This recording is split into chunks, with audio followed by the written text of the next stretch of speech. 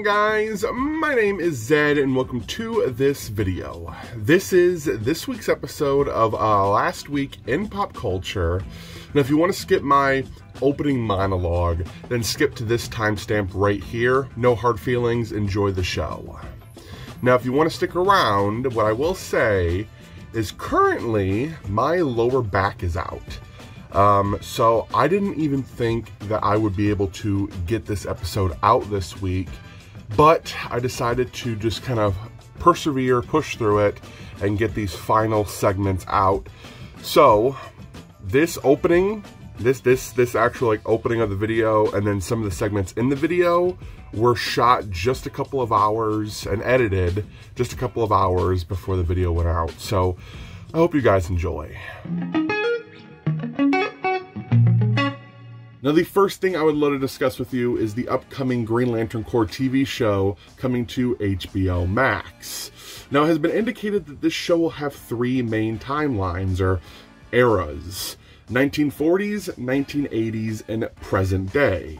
Now, it looks like Alan Scott will be our powering man during the 1940s. It seems like his arc will be about his sexuality, him being gay in the 1940s and how society views that. And I love that. I love that approach. I'm a big fan of Alan Scott. I think he has the coolest, one of the coolest costumes in all the comic books, and I hope they go the comic book route. And I think it just fits for the 1940s suburbia. And then when we flash forward to the 1980s, Guy Gardner will be our Green Lantern. And in the comic books, he is portrayed as this hyper-masculine guy, and they're going to go that route for the series as well.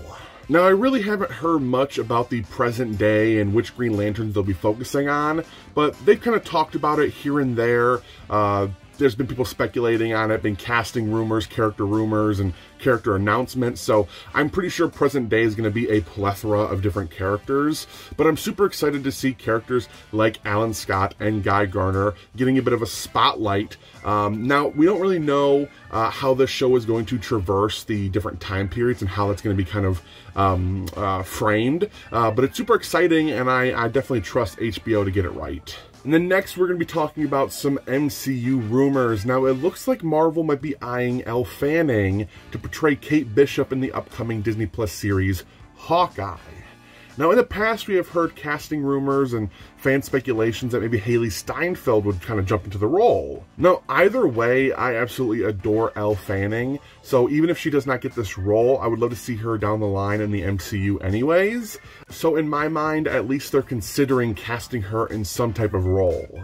Now, in some more exciting Marvel news, it looks like the crew of Doctor Strange and the Multiverse of Madness have started arriving in London, which means principal photography should be starting here soon, and I can't wait. I mean, this movie has, you know, Elizabeth Olsen in it, has Benedict Cumberbatch, and it has a slew of other people and rumors, and I really can't wait. Oh, Benedict Wong, I mean, it's going to be a great, there's been casting calls going out. This is definitely one of my most anticipated MCU movies to date, because it's going to really, I imagine it's going to really open up the universe, the potential universe. And then into some James Bond news. Actress Lashana Lynch, who is going to be portraying a character in the upcoming No Time to Die movie, has confirmed herself that she will be taking over the role of 007 after this final movie retires Daniel Craig from the role. Now, look, you can take that as you will, take it as face value. This is my opinion, right? One of my favorite shows is Doctor Who. Now, in that show, the Doctor has been traditionally played by a man, but a couple years back, Jodie Whittaker was casted, giving us our first female Doctor. Now, there were a lot of people, including some past actors who have played the Doctor, who were against this idea and said that it takes away a boy's role model. I disagree completely. I think that it is a great idea. Both Doctor Who and James Bond are long-running series with a plethora of different movies and male idols. Giving a female, a little girl, a woman, an idol within this James Bond universe is exciting to me. Now, I don't know whether or not she'll be taking on the James Bond name. I just know that she'll be taking over the 007 mantle. So, overall, I'm excited. And Lashana Lynch herself even said that, you know, this would have been the reaction if any woman were casted. And it would have been the reaction if any black woman was casted. And she knows that with all the threats and all the disgusting emails and messages she has received, this would have happened to anybody. And she is very excited to be on this side of history and kind of bring in a new era of James Bond. And though I'm not entirely privy of the series, like I've only seen a handful, I think with like Pierce Brosnan's 007, I'm super excited. And then into some Star Wars news. Felicity Jones, who famously played Jyn Erso in the Rogue One, a Star Wars story movie, has come out saying that there is some unfinished business with the Star Wars franchise. And that means that there could be potential for Jyn Erso to pop up in future movies. Now, if you haven't seen the end of Rogue One, then spoiler alert, everyone kind of died. So maybe she survived somehow. I'm not entirely sure. Maybe this will be a story that comes before the events of Rogue One. But I really enjoyed this movie. I thought it was a good tie-in. So whatever happens, I'm looking forward to it. And Felicity Jones is just a fantastic actress. Then let's move into some record-breaking news. Kate Winslet on the set of Avatar 2 breaks the holding breath record for longest time spent underwater filming a single scene. Now, Kate Winslet held her breath for 7 minutes and 14 seconds. She's been training to do freediving for this movie because there is apparently a ton of water involved. Now, the previous record holder is pretty well known. Tom Cruise held his breath for 6 minutes and 30 seconds on the set of Mission Impossible Rogue Nation. Now, that right there, I've actually tried to hold my breath for that. There's a challenge where you would watch the scene and hold your breath as long as you could, and I think I made it to like 2 minutes and 30 seconds before I was like, my big heart can't take this. I need to pump oxygen. My brain's gonna fucking die. Like I was not good on that, but I'm really excited to see what James Cameron has been cooking up for the past 10 years on the Avatar franchise. And I'm looking forward to seeing this actual scene come to life. Now, in some superhero news, Brandon Routh, famously known for playing Superman in Bryan Singer's Superman Returns movie, has stated that there is potential, a possibility for his Superman to appear in the upcoming Flash movie set to release in 2022. Now, he just reprised his role, in a sense, in the Crisis on Infinite Earths story plot in the Arrowverse, and I think that whole thing where the audience and fans were super excited for that has now put in Warner Brothers' minds that maybe there's a possibility to bring Ralph back for more, and I'm all for it. I mean, Ralph is such a team player. He loves the character. He loves the fans, and even if it's just for a small little cameo, I'd love to see it. So in some DC television news, actor and comedian Jim Gaffigan was casted as Thunderbolt for Stargirl Season 2. Now, I don't know whether or not he'll be playing Johnny Thunder as well, the kind of vessel for Thunderbolt, but I know for a fact he won't be playing Jakeem Thunder. This does have me excited, as Stargirl was one of the highlights of this year. But Jim Gaffigan is also a comedian that I have really enjoyed in the past. So I'm looking forward to seeing what he can do. He is definitely a pretty damn good actor. Now, in some MCU television news, Loki was just renewed for a Season 2, which is pretty cool. It seems like they have confidence in the Season 1. Even before it premieres on the Disney Plus streaming platform. I love Tom Hiddleston. I love the character of Loki, so as long as they keep the character fresh, then I'm going to be there for it. Now, in some extremely sad news, longtime Jeopardy host Alex Trebek dies at 80 after a long battle with pancreatic cancer. He died at home, surrounded by family. and I hope he went peacefully. Jeopardy was a show that I watched a lot during the final years that my great-grandmother was alive, and those memories will always mean a lot to me. And Alex Trebek is just, he's a stand-up model for everyone. He was just a great, intelligent, funny, beautiful man. So it was very, very hard to hear that. Now, in some Warner Brothers news, Johnny Depp comes out with a statement declaring that Warner Brothers have asked him to step down from his role in the Fantastic Beasts franchise. Now, pause the video if you would like to read Depp's statement and tell me what you think. Now, he has brought to life the role of Grindelwald, and to varying degrees, people have liked it or disliked it. Personally, I enjoyed the second Fantastic Beasts, and even the reveal in the first Fantastic Beasts. But I'm kind of troubled by this a little bit. I believe that it is due to his recent legal allegations. None where he is the... all of them where he is the victim, and it's just unfortunate that because of that publicity that Johnny Depp is getting, Warner Brothers has asked him to basically leave their project.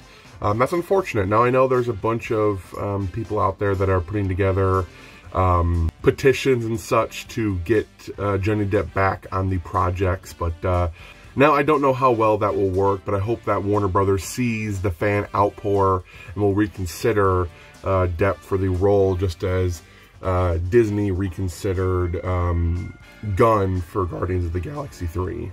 I'm losing my voice. Now, in some more DC TV show news, it looks like the character King Shark will be making an appearance in the Peacemaker HBO Max television show, which is pretty exciting. This show will also star John Cena as Peacemaker, and it just makes me excited that King Shark will hopefully not be killed in the Suicide Squad.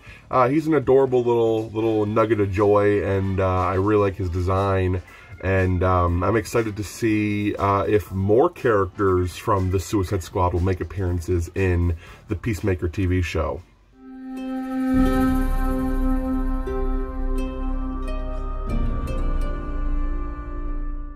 Alright folks, before we get into it, this is your forewarning. Spoilers ahead for The Mandalorian Season 2, Episode 2, Chapter 10, The Passenger. So if you have not seen it, then go watch it, come back, and let's talk about it. So in its most simplification, this episode is about how many things can go wrong because Baby Yoda loves snacking. The Mando is still looking for other Mandalorian, and he is tipped off to a location where they might be, but in return, he has to basically transport a passenger. Now, the passenger is a mother and her unborn embryo eggs. And along the way, Baby Yoda basically takes any opportunity to snack on them and snack on anything he can. And the Mandalorian is constantly trying to, you know, slap his hand away. No eating babies. Overall, I think the standout of this episode was just how fucking beautiful it was. Like, visually, all of these special effects, all of the costumes, animatronics, puppet, everything sets in this episode were amazing. I had problems with the first episode and its CGI. I didn't feel like it didn't feel complete. This episode was damn near seamless. There were points where I could tell where, you know, Baby Yoda went from puppet to CGI, but for the general audience, they would just be like, oh, that's still Baby Yoda. And had a great monster of the week when it came to the giant ice spiders. Zed is terrified of spiders. I absolutely hate them. And I was genuinely like, ooh, by this episode. Especially when the ship started filling up with all the spiders. Oh wow, it was creepy as shit. But you know, the only disappointing part of this entire episode, is that we, you know, while we were in the little hot springs, we didn't get to see some lizard titties. I mean, I don't know. It was kind of, you know, I feel like that was you know, kind of uncool of them to not, you know, to kind of, they were kind of like hinting at it, like, ooh, you might see some lizard titties, and then we didn't, which, you know, my feelings aren't hurt, you know, I'm just...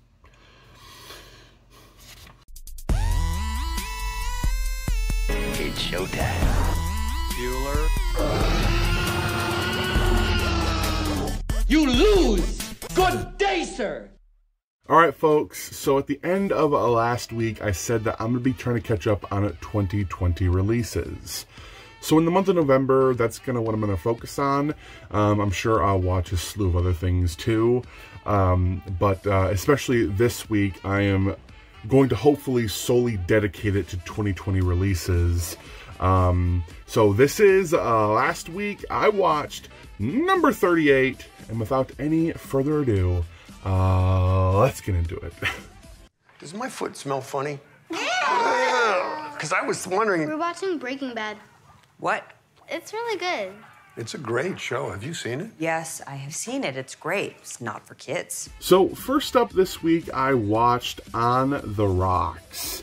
Now this movie stars Rashida Jones, Bill Murray, and is directed by Sofia Coppola, the famous daughter of Francis Ford Coppola. Now, I had seen this poster, and I had seen the review, or the trailer rather, and it looked promising. I was definitely into it, but unfortunately after watching it, it was just kind of like watching a slow car wreck.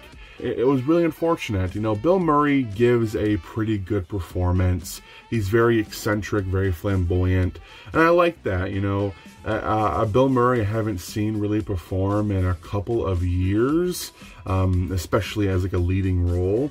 So it's definitely good seeing him in this movie, but the plot, if you're wondering, basically it's about a father and a daughter. Both of them are kind of in a rut in their life, and the daughter suspects her husband of cheating. Now, she kind of puts it on herself a bit and says that maybe she's not interesting, maybe he's lost interest in her, maybe she should have spiced things up. And her father, being the man he is and who has had a past of cheating himself, kind of takes it upon himself to get down to the brass tacks and try to figure out whether or not her husband is actually cheating.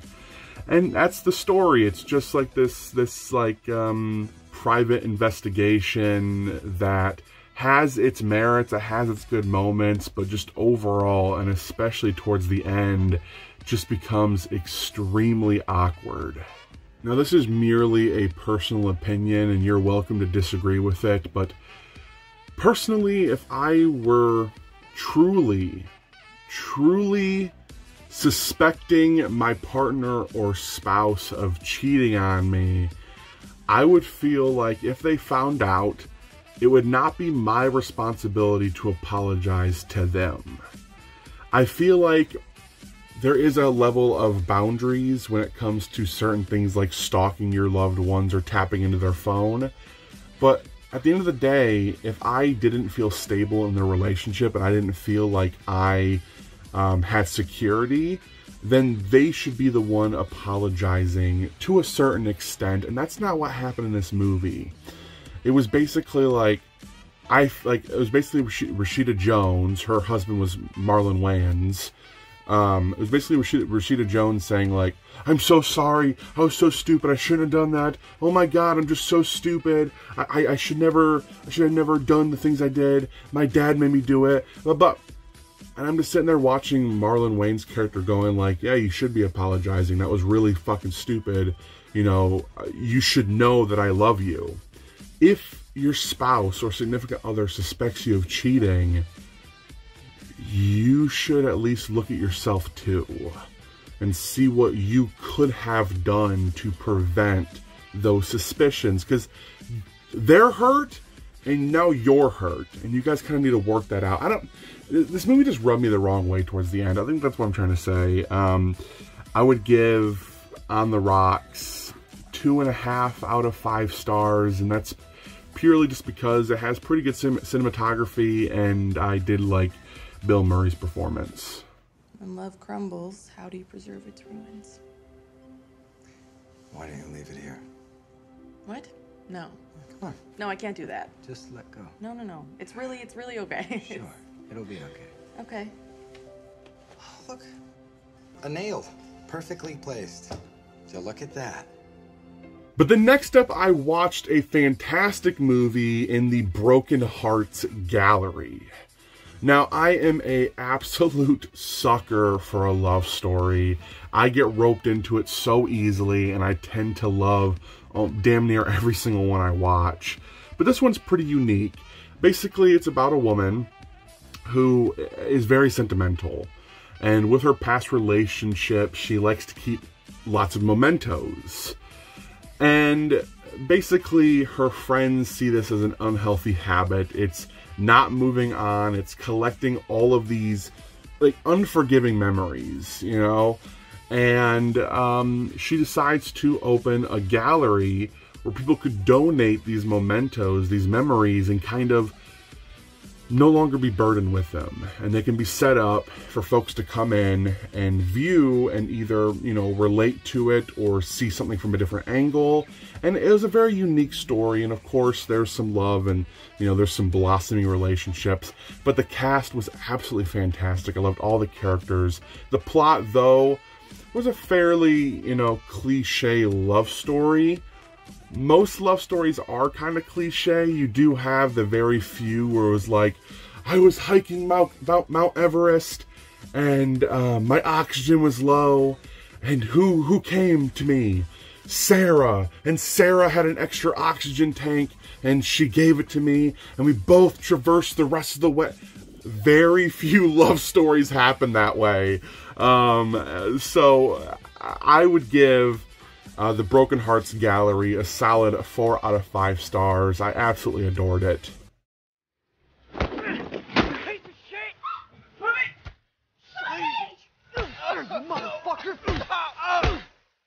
Talk about an intertwined story. Oh my days. The Devil All the Time is fantastic. I loved every single minute of it. It was riveting. There were times where my blood ran cold, and my body was shaking, and I was just like, with anticipation, with anxiety. This movie is so multi-layered, and the stories that are told are so intertwined. I mean, they're going everywhere, but the setup and the plot is something that I wish I could come up with. Like, these are the kind of movies that really interest me and motivate me to write, which, if you know me, Zed does not write. But these kinds of stories are just so damn good, and they stick with me. I don't want to give too much of the plot away, but basically, it's about a lot of really bad people, a lot of really bad situations, and in some crazy ways, not just one way, in some crazy ways, they're all sort of connected.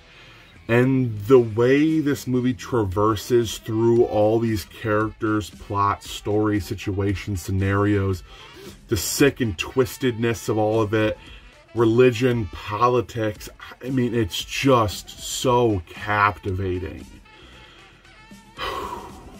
The Devil All the Time, 5 out of 5 stars.